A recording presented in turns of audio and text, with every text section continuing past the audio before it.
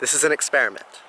So that was a lighting experiment, but this whole video is also an experiment. They're all experiments. I guess this is literally thinking out loud. Thinking out loud. Thinking out loud! I'm going to think out loud for you today. So I'm staring at a little viewfinder of myself right now. I'm looking at myself talking to myself, but I'm actually talking to you.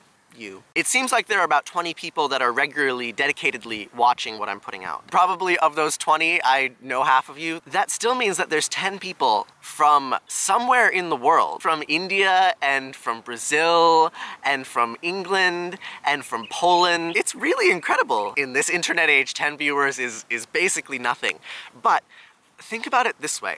If there were 10 people somewhere in the world who you knew for sure that they would listen to you say something, no matter what it was, as long as you kept it concise, what would you say? What would you say? Do you have something you want to say? This is a truly amazing thing. It's never been this way for the entire history of mankind. Yes, throughout human history there have been storytellers around the fire, and there have been newspaper journalists, and there have been radio broadcasters, and there have been novelists, and there have been painters, and there have been actors, but their audience has always been constrained. Constrained by time and constrained by space. But YouTube literally transcends those boundaries.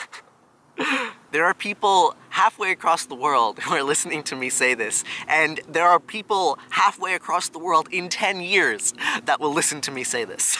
This exact thing.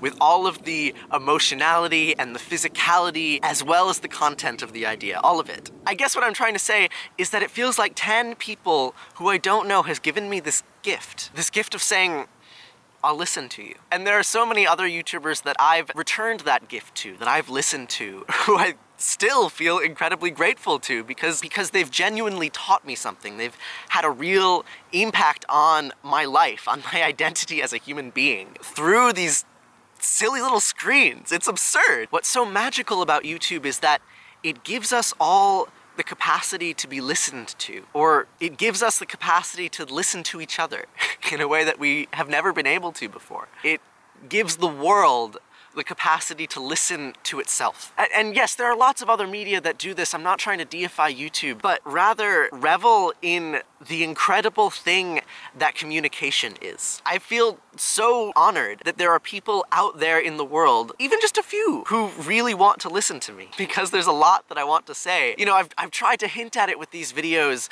but really the videos that I want to be making require marching bands and giant puppets, but I'm saying it however I can. Hints of it here and hints of it there. There's something to do with biology, and something to do with language, and something to do with magic, and something to do with food.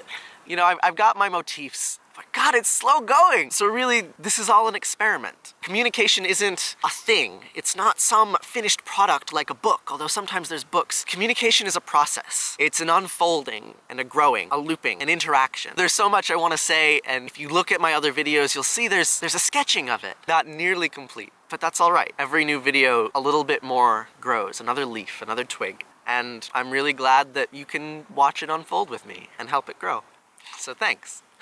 And remember that everything and nothing are inexorably intertwined.